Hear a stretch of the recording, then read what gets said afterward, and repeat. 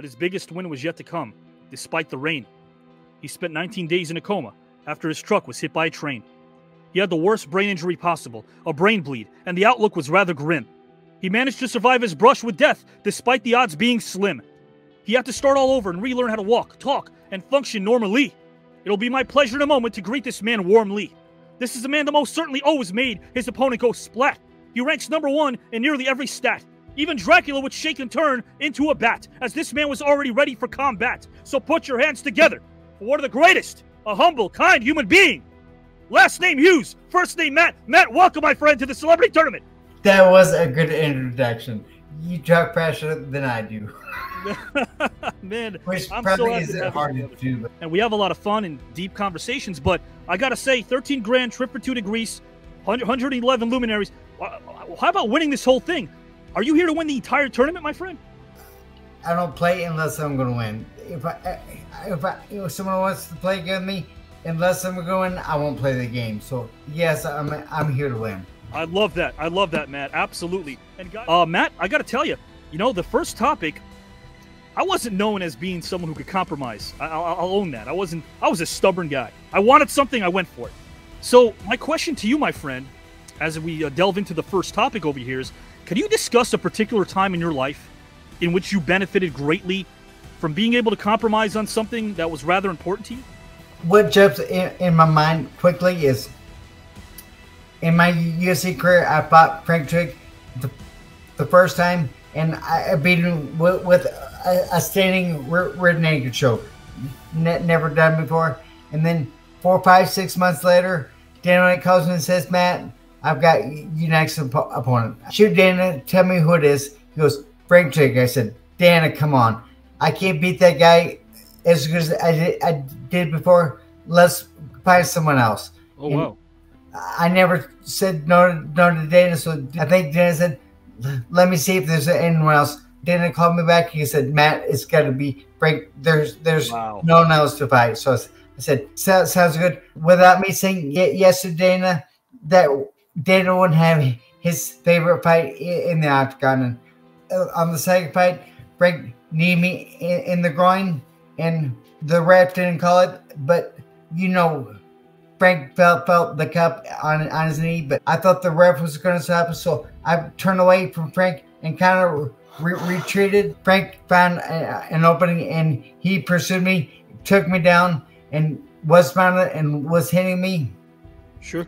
And Frank then messed up a little bit. I picked him up, and I walked him across the cage because I knew I was in front of his corner. So when I walked him across the cage, I wanted him in front of my corner. So I dumped him in front of my corner and beat him bad. But one of the first times in the cage, I was mad because he felt my cup, but I always tried to keep my brain, so I didn't get mad at people. I was a thinker. So I actually told Dana, how can I beat him any better? So that was without that fight, Dana wouldn't have his favorite fight. I'm very happy I fought when I did, because when I fought, guys got together to watch the sport. So now it's on every weekend. It's just not the same. When I fought, I fought maybe one every three months. So it was more special back then. Was there ever a time you can recall in MMA, whether UFC or otherwise, where you felt that way about an opponent, where you're like, hey, look, I'm not going to do this fight? I never said no. I was happy to fight anyone. And Matt, I promise I won't call you sir anymore like I did behind the scenes. Thank you. No more sir talk. Topic number 2 is a really fun one, because the history geek in me always kind of brings up some wacky situations. And what you're going to do is you're going to be able to draft people from history. All the visitors from the outside of our galaxies have arrived, and they have evil intent. They require you to coach a 3-person basketball team to a half-court game of 3-on-3. First to 21 wins, the winner is the host of this planet. The only catch is that you have to go back in time and draft a team. You have to draft 3 historical figures to comprise your team. Which historical figures, which 3 do you draft in order to coach to victory, and why? Well, the first one is Michael Jordan. He's going to be on my team and probably be the whole coach. Number 2, I'd have Scottie Pippen, because those two know how to play together. My third is going to be Mike Tyson in his prime, because he's going to get fouls to kill people. Mike Tyson, Scottie Pippen, and Michael Jordan. I used to love how Chuck Daly, who coached the original Dream Team, they said, "What did you do? What did you do to instill confidence in these players?" He goes, "You kidding me? I sat back and watched them do their thing. That's what I did." my coach, Pat Miletich, he didn't know everything, but he brought people in, and we made each other who we were. Jeremy Horn, Jens Power, we all just got better from working with each other. Sure. What do you feel is more rewarding for you? Is it hoisting a belt, a championship belt that you worked so hard for, or seeing that smile on those kids' faces when you're there for them? I don't mess with my belts at all, and when I carry it, when I have to take it somewhere, I make someone else carry it. I send the smiles is by far better. This is Matt Kelly. Matt Kelly. Hey, Matt. Good to see you. Good to see you. You got what we call farm boy strength, and that's got to be respected, dude. I mean, there's dudes spend, a lifetime in the gym, and they don't get the same thing from dragging 100-pound grain sacks full of beans and bucking bales like you and I both did. What exactly is that? What kind of strength is that? How would you explain it? It's an all-body strength. To a point in the day, if you're out there from what we call can till can't, which is mean from the time you can see till you can't, doing this stuff, you get to a point in survival mode and you start using these weird techniques just to get through the day. There was times I come off the hayfield going, man, I'm sore in spots. I didn't know I had spots.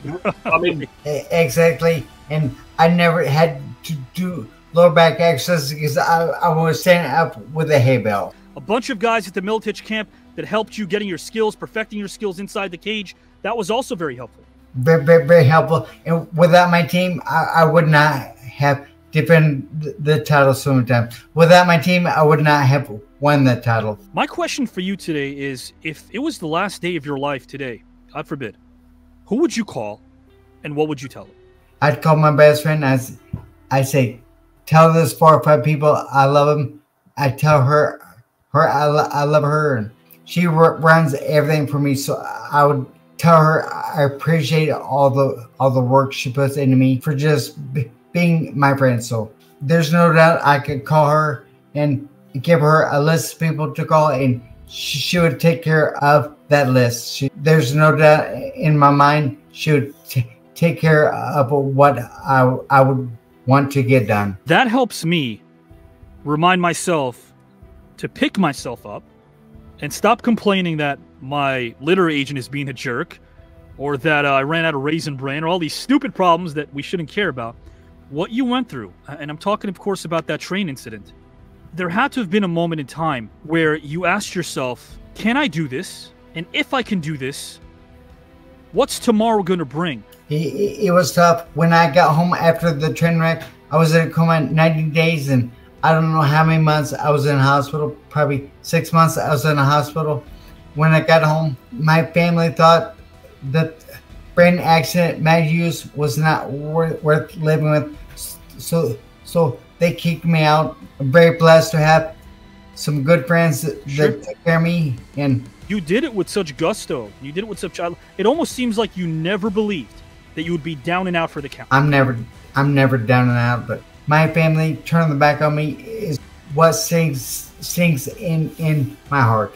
You just know you have to recover. You know you have to get up. You know how you have to give it to your best. Or do you talk to yourself sometimes? Do you remind yourself, hey, I'm human, I'm vulnerable, but I'm gonna take this day by day and recover and make myself proud? Is it an inner voice? When you have the worst brain injury possible, you don't quite think straight sometimes. So I've got people that keep me on the right path. Without my best friend, the one I would call, right, I'd be in the ground because I was thinking about suicide, and sure, without her saying, listen, Matt, when you commit suicide, you don't take the problems out of the picture. You put them on your best friends and family. And she said she didn't want my problems, and I'm not going to give her my problems. So they took an option out of the table. And guys and gals who are watching, Matt Hughes, some great career highlights. I hope Matt enjoys this.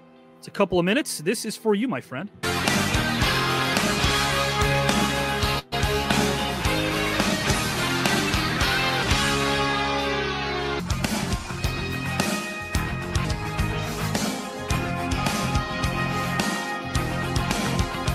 second round of this tournament? The day that the twins were born. Well, my regular doctor was at a Illini football game. Matt was born first. And if you'd asked Matt, he said he left his brother behind. But if you ask Mark, he says he kicked his brother out. The Hughes were blessed with twin boys. I think the best thing I can be is a good father and a husband, to be honest. And anything besides that is icing on the cake. I got to tell you, getting to know you tonight, and of course the past few weeks, has been a real joy for me, brother. Thanks, Avi. If you need anything down there, just reach out to me. You got it, my friend, and welcome to round 2 of the Celebrity Tournament. Thank you, bud. Matt Hughes, guys, the great Matt Hughes. Since day number 1, when we communicated, thanks to our departed friend Del Wilkes, who put us together years ago, you've not only been professional, you've been a friend, you've been honest, you've been courteous, you've been responsive. The Buff Bagwell, the Marcus Bagwell that I got to know, to me is more of a legend than Buff Bagwell, and we know that Buff Bagwell is a huge legend. There's no doubt about that. Right. But I want to ask you a question. You know, the universe deals us all hands from its deck sometimes, Yes. and our lives can unfold in how we play the cards. In a different shuffle, do you think if you were given the opportunity, you would change anything? Man, that is a fantastic question. I mean, a fantastic question. And what I look at is the word regret. I truly believe that everything happens for a reason. I do not believe in the word coincidence. I just don't. If I say the word coincidence, I'm really meaning, man, God's right here. I just wanted to come back on and obviously, jump into all the excitement about that, but also to give you guys an update about our theatrical release that's coming up for our long-awaited feature film project, The Unbreakable Bunch. Also, possibly being back in the tournament here, which is pretty exciting. Just tons and tons of Olympians, Hall of Famers, Oscar winners, Emmy winners, legendary athletes. I mean, I don't know if I've ever seen such a diverse group of people assembled in one kind of competition like this, which is just very, very exciting. So anyway, enjoy the show tonight. Hope you guys have a good time, and I will see you next Saturday, April 13th.